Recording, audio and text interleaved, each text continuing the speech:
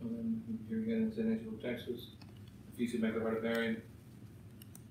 In addition to considerations, taken a little bit from St. Bernardine of Siena, on the seventh word of the Blessed Virgin Mary. This one that goes to men. St. Bernardine tells us that this most immaculate and pure heart of Our Lady communicated, because of her purity, very succinctly and briefly. And so that we have recorded in our from the Blessed Virgin Mary only 7 words that she spoke in her entire life that are recorded. The first 2 words she spoke to the angel Gabriel. How can this be since I do not know man? And let it be done to me according to thy word.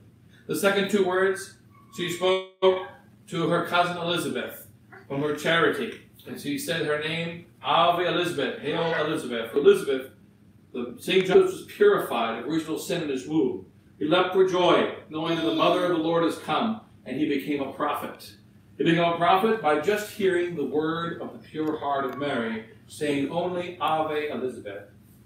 And then she spoke her longest word, which was also to Elizabeth. For she is very brief, says St. Bernardine of Siena. She is brief, except when it comes to one thing, and that is magnifying the Lord. Speaking of the glory of the Lord, speaking of how wonderful God is in his work and his creation, then she speaks long, and she says, My soul doth magnify the Lord, my spirit rejoices in God my Savior, because he that is mighty has done great things unto me, and holy is his name. Giving thanks and communicating about the goodness and greatness of God, she speaks long. In all other things, she is brief. 2 more words. The 5th and 6th word, she speaks to her son. And she tells them that they have no wine.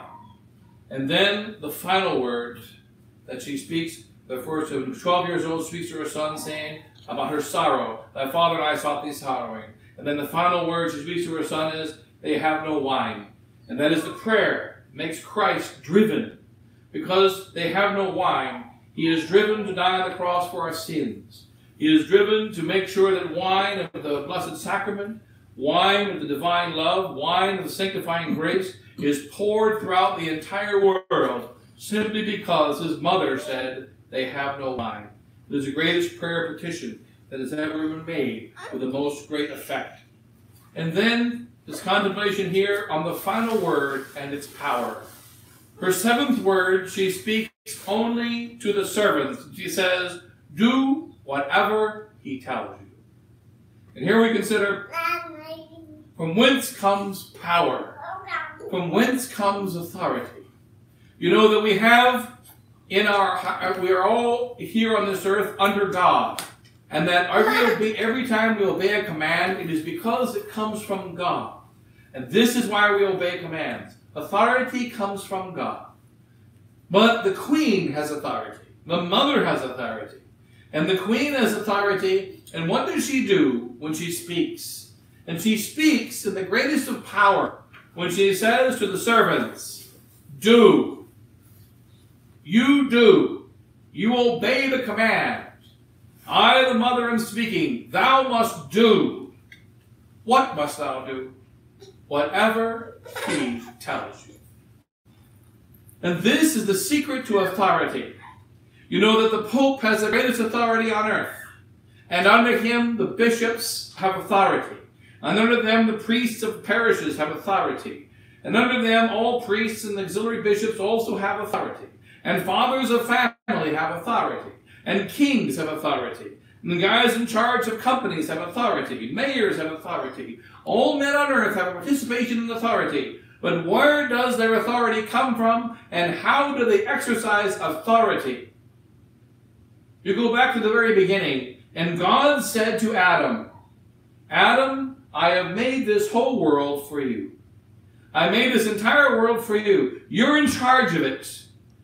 But then Adam decided that he was going to use that world for himself rather than for his Creator.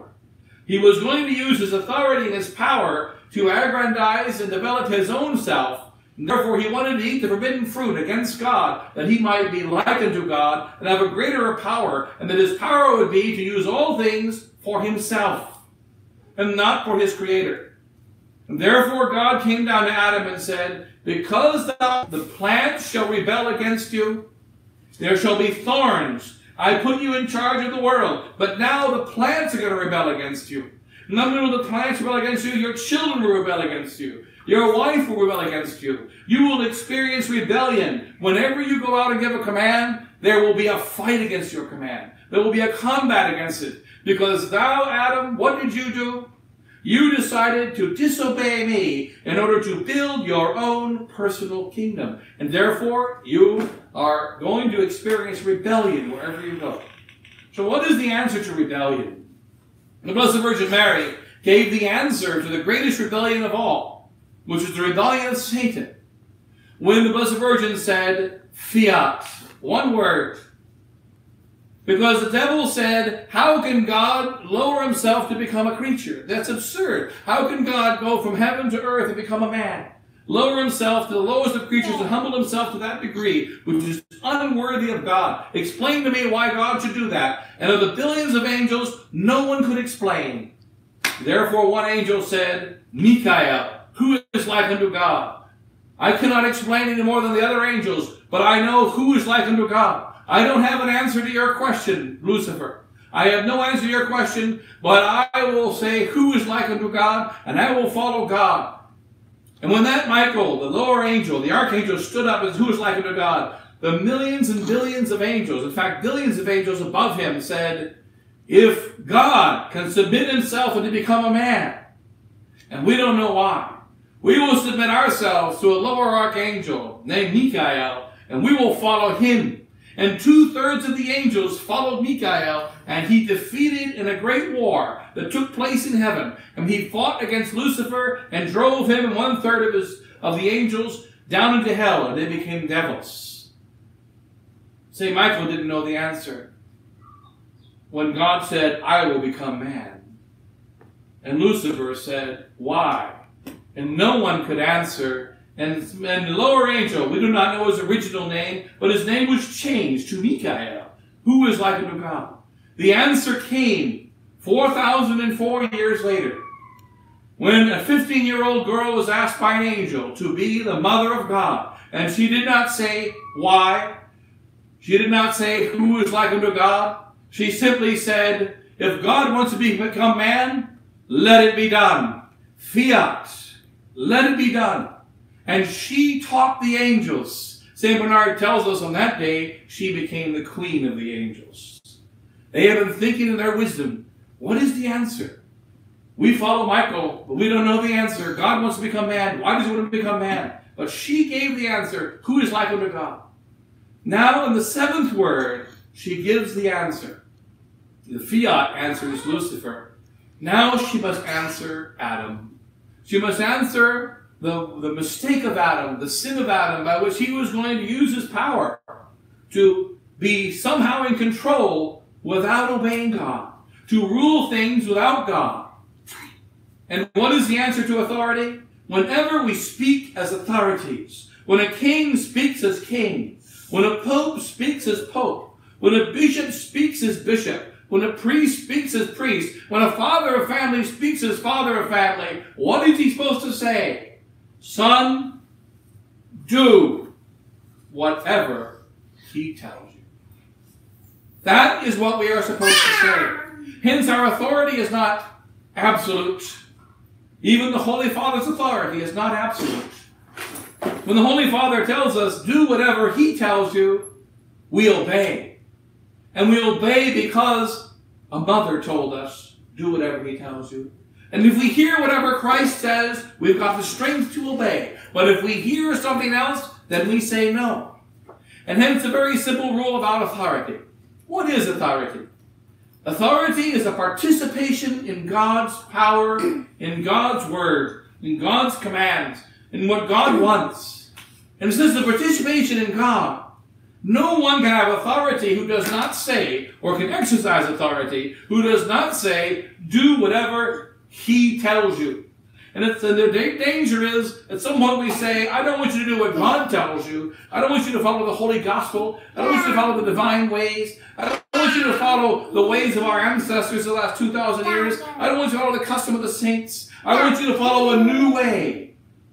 That is not what he tells you. and therefore we do not obey. And then St. Paul said, if we ourselves, St. Paul, or an angel from heaven, tell you something different than what we have already told you, let him be anathema. And hence in our present crisis in the church, we have no problem of authority. Whenever the Pope Francis or the local bishop or any priest tells us to go against God, whenever they tell us to go their own particular way and not the way of the gospel and not the way of divine truth, then we say no. But when they say to go the way he tells you, today is one of the mysterious days. Today is the day of the Feast of the Immaculate Heart of Mary. And on this day, the Blessed Virgin Mary was disobeyed by Pope Pius XII. And in 1942, out of fear, the Pope did not obey heaven. And the Pope established the Feast of the Immaculate Heart of Mary when he was asked not to establish a feast. He was asked to consecrate Russia to the Immaculate Heart of Mary. And he was almost going to do it. But then what happened? The Russians became good guys. The Russians were fighting with the Nazis up until 1942. But then in 42, they switched over and started fighting with the Americans and with the English. They switched sides. And so he said, I can't now consecrate Russia to the Immaculate Heart of Mary because they're not with us. And if I consecrate Russia, then that means I'll be saying they're bad guys and they need to be converted. But I can't do that. Let's wait until another time. I'm going to consecrate the world. And I'm going to create a feast, and surely Mary will be happy. But there's only one problem. Is it what he told her to do? Was it what he was told to do by heaven? No, it isn't. Therefore, he disobeyed heaven in creating the Feast of the Immaculate Heart of Mary. He disobeyed heaven in saying he had a devotion to the Immaculate Heart. Because we do not follow what is holy, what we think is good, but whatever he tells us, what Christ tells us through his Holy Mother, and she has more power than anyone else. If anyone has a right to say, I say do this because I'm your mother, the Blessed Virgin Mary has more right than anyone else. And then the Blessed Virgin Mary did not say, do this because I'm your mother. The Blessed Virgin Mary said, you servants, you fill the water pots because Christ tells you. And they listened to Christ because of her. And times have not changed. If we are going to be faithful in this great crisis in the church, we must listen to what Christ says because the mother told us to listen to what he says. And then recognize that all authority comes only from God and that all authority is only to say the seventh word of the Holy Mother. Do whatever he tells you. And all other commands are a waste. No other commands have no authority and we need not follow them. God bless you all. In the name of the Father, and the Son, and the Holy Ghost. Amen.